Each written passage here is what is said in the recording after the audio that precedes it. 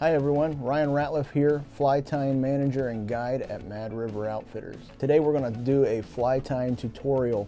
This fly is going to be, it's got a couple names, but most recently I've been referring to it as the Sunken Fox. It could be the Drowned Fox, depends on when I've talked to you about it. But I've been tying this fly for roughly, probably about 5 or 6 years. I started out as a low water steelhead swinging fly. I prefer to swing for steelhead. It started for steelhead, but it's been a great trout pattern. So this is for those guys who like to do the trout space stuff, those light 3, 4, 5 weights for with the Scandi heads. This is a great fly.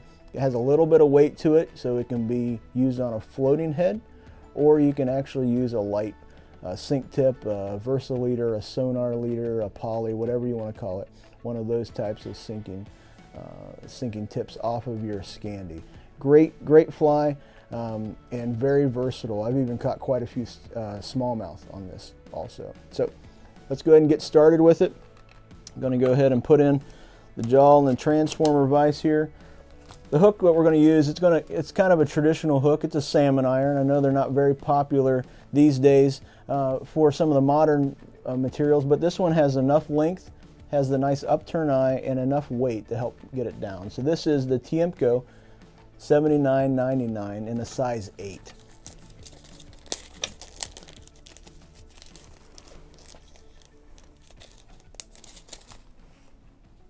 All right, we're going to drop this in the vise here.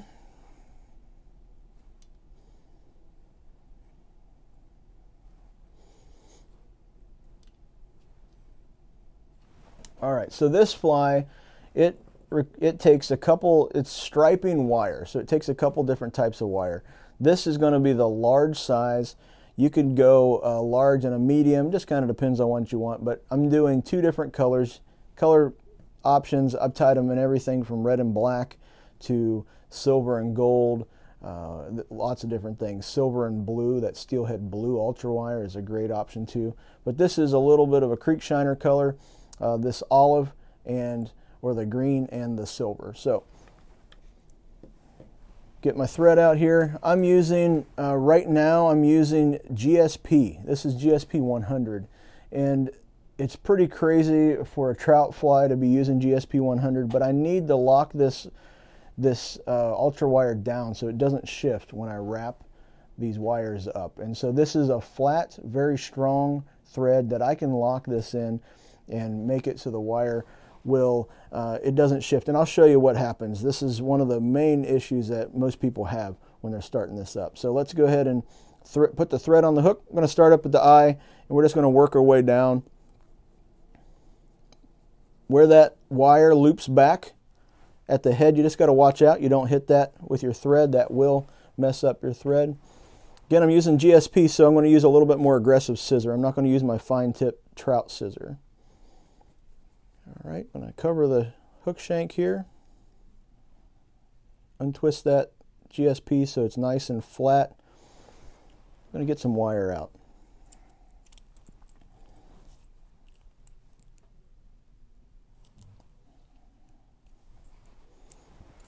Keep this wire in the keeper here for right now. Just a couple twists of it.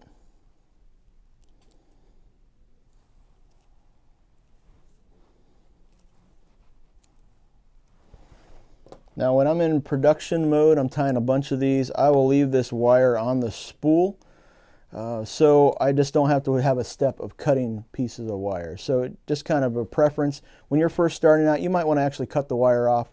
Just give yourself a good 6 or 8 inches just so you have enough to hold on to. But I'm going to try to leave it on the spool here for you so you can see how we do this. Going to make both of the ends butt up nice and even. I'm going to bring them up to where the loop back is for the eye on this salmon iron. So kind of turn it here so you can kind of see a little bit better. Going to wrap it like that. Just tie it down. I want it to be on the side of the hook right now. Doing striping wraps going up. Kind of stripe like a candy cane, because when I come back I'm going to cross those, and this is going to make a really tight locking weave. Again, I'm on the side of the hook And the reasoning, I'm going to go up and back, then up to the eye. Okay, so I'm going to bring my thread up here. I'm going to put a little half hitch in there just to lock it in. Put it over top of the bobbin cradle. And make sure these wires are nice and side by side, not twisted. Going to hold it nice and tight. And then I'm going to twist. Start rotating the vise around. You can do this by hand if you needed to. I like to get about 3 rotations and then check and make sure everything's okay. The goal is to hold this really tight right there. Really tight. Side by side wraps. Going up this body. Attenuate this up until I get to where that looped over. So the eye looped back over. I'm going to stop right there. Hold this straight up. Grab my thread. I'm going to come over it twice here.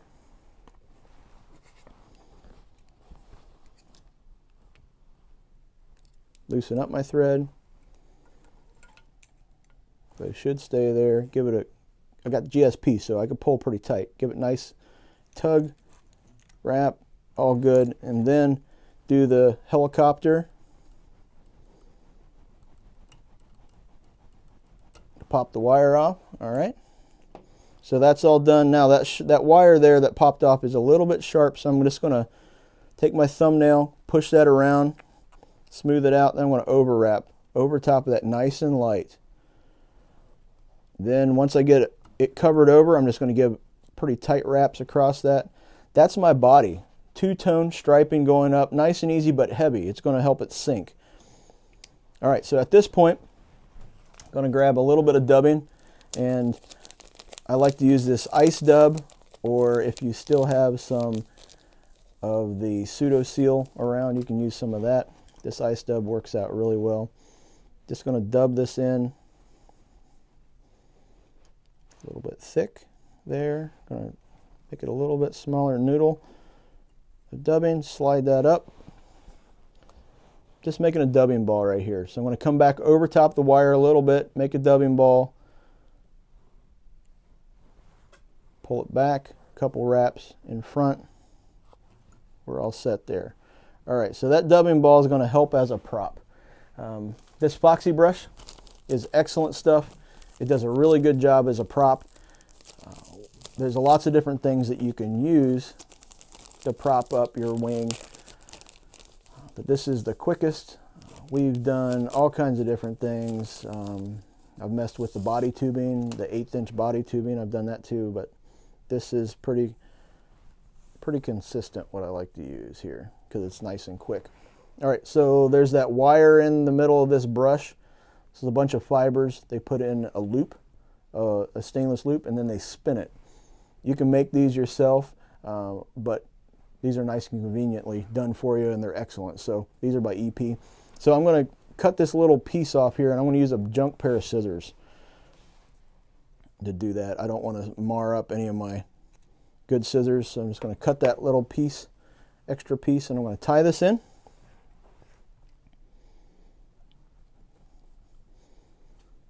All right, so now I'm just going to do about 2 or 3 wraps of this, and it is flat, and I'm going to fold it back on itself when I wrap it, and be real careful to make sure that I'm not trapping any of it down. So just going to pull this back like this, just wrap this around right in front of that dubbing ball.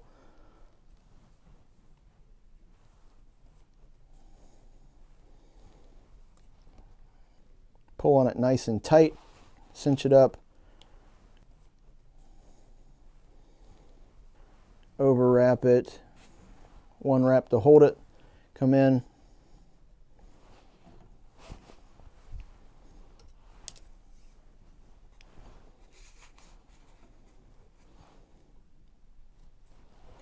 pull on that, get your junk scissors out. Now, just like with the wire, there's a little piece of sharp stainless there, so I'm going to push my thumb over like that. I'm going to fold everything back, give it 2 loose wraps right over that end. Then once I get it covered, then I'm going to give it some pressure and pull down. Got a couple fibers here trapped. Pop those off. All right. Again, this GSP is kind of overkill for this, but it's allowing me, it gives a flat profile and allows me to go over top of those pieces of sharp metal real delicate so it doesn't cut my thread. You can use UTC 140, but I like to do this. I like to use that gel spun just because it's quicker. So I'm going to pull out some of this Pro Sport Fisher Pro Tube Marble Fox here. It's got good underfur, so I like to have a good underfur, and it's got it's not too horribly long in the guard hairs, so it's just a little bit longer than the underfur. This is going to be real sparse. This is just a real light, sparse wing here. Grab roughly, I don't know, about half the width of a pencil there. Cut it right off at the hide. You always cut this stuff right at the hide so you have the full length on the next batch. All right, so the guard hair is really long, or is longer than the fly, so I don't want to have just guard hair. And I want a good mix of guard hair and underfur. So I'm going to hold the underfur, grab the guard hair, pull this out, and stack it down. Got the one side, I'm going to do the other side here. Stack it down, flipping it over like that. Let's size it up. So nothing too crazy in there, but about that length there. So roughly about like that. I'm going to put this in actually in a dubbing loop. So if you haven't ever used a dubbing loop, we're going to work on that today. Trim this off here. That's right where I want it there. A little bit of fuzzy stuff. Put it through my comb. Okay, so dubbing loop. Let me move this out of the way so you can see what's going on. I have my thread here. Everything is locked in tight. Everything's good. I'm going to make a loop. Bringing my thread back up. Then I'm going to wrap around here twice. Then 2 more wraps over top of the hook shank. Okay. At this point, I need to hold this down. So there's lots of different types of tools that you can use to do this. There are lots of manufacturers that have different types of dubbing tools. Here is a dubbing spinner with ball bearings in it. There's lots of different types that you have. Some of your kits you might have like a shepherd's hook. It looks just like that. Let me go ahead and use the ball bearing one because I can get it a little bit tighter. Just going to hold this down here. This thread I'm going to put a little half hitch in just so it doesn't come undone. I'm going to put it in the bobbin cradle. All right, so my loop that I made here,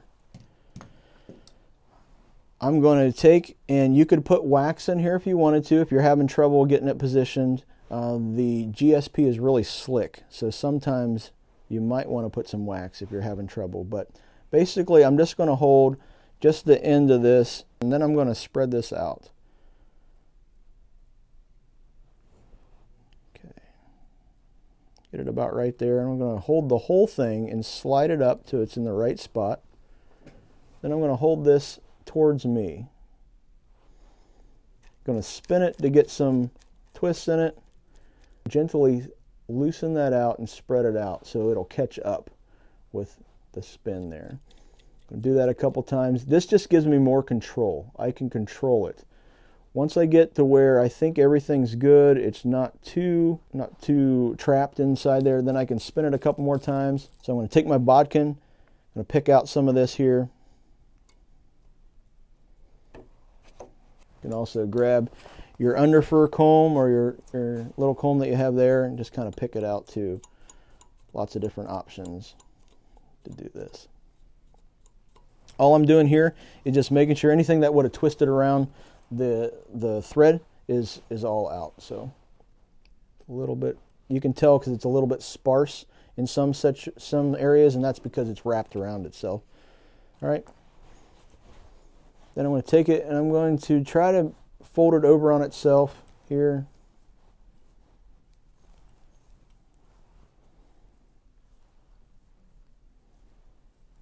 All right, there's a little gap right there. I'm just going to wrap that on the hook. All right, so now my dubbing loop and the fox that's in the dubbing loop is right up against that foxy brush. I'm just going to go nice and slow. That's one wrap. I'm going to pull this back. Give another wrap, Pull this back. One more wrap, pull that back, and this will be the last little bit here. Right down to the end. So now, at this point, I am pretty close to the eye of the hook, right where I want to be. I am going to, I'm holding on to that dubbing, all that Arctic Fox in that dubbing loop. I'm going to give 2 loose wraps right behind the hook eye. Let the bobbin tension just hold that down. Pull on the thread. Give 2 more. All right. So now I'm going to pull all this back. Couple locking wraps right in front. Good tension. I'm going to trim off. This is the rest of my dubbing loop that's sitting right there. Push it right into there and that pops right off. All right.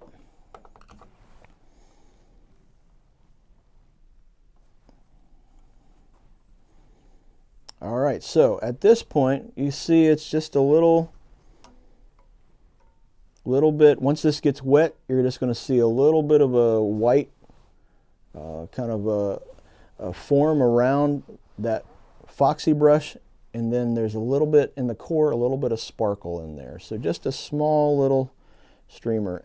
It would fish just fine like this, but I like to add one more little thing, contrasting piece right at the head, and this is the Coq de Leon hen.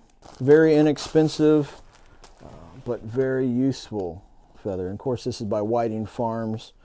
No better supplier of hackle out there. And I'm going to pick a feather from roughly from the middle. Pull that off right at the stem. All right, so this color here is actually chartreuse over a natural. It's not like a bleached and then dyed chartreuse. So it's going to have that darker look to it. It's not going to be a bright chartreuse. It's going to be a little more of an olive. I don't need this fuzz down here, so I'm going to peel all this off. I'm going to hold it by the tip, pull down towards the base of the stem. Get all that off of there. Then I'm going to grab it right at the tip, pull down. My son always says this looks like the Christmas tree. Make it look like a Christmas tree. So I'm only going to have one side on there. Again, I'm going to tie in by that upside down triangle.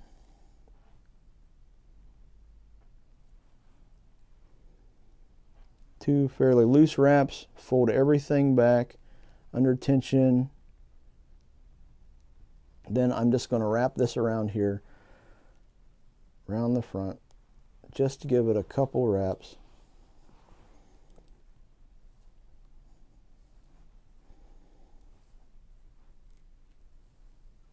All right, now I'm down to the stem, reach underneath. Try not to trap any of those fibers down. Reach underneath, go over the stem once, hold tension here so it doesn't come undone. Pull everything back. 2, 3 wraps there, and that's done with that. Pull up on the stem, the same push cut. Not going to come in and chop it. I'm just going to make a V with my scissors. Whip finish.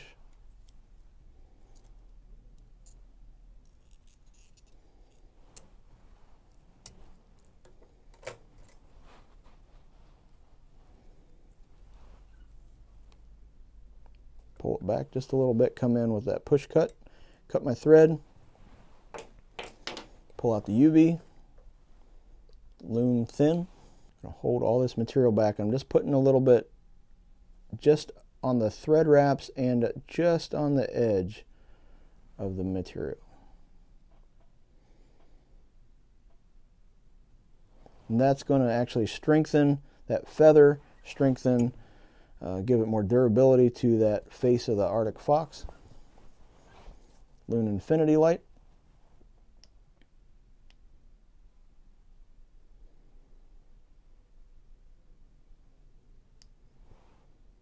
All right, and there you go. There you have it. Just a little sparse, little clear water, and also a trout, small little trout spay. Sunken Fox, drowned fox, whatever you want to call it, but great little fly. gets the job done, very effective and fun to fish. All right, thanks for joining us today for this fly tying tutorial. Make sure you subscribe to our YouTube channel, and we'll see you next time.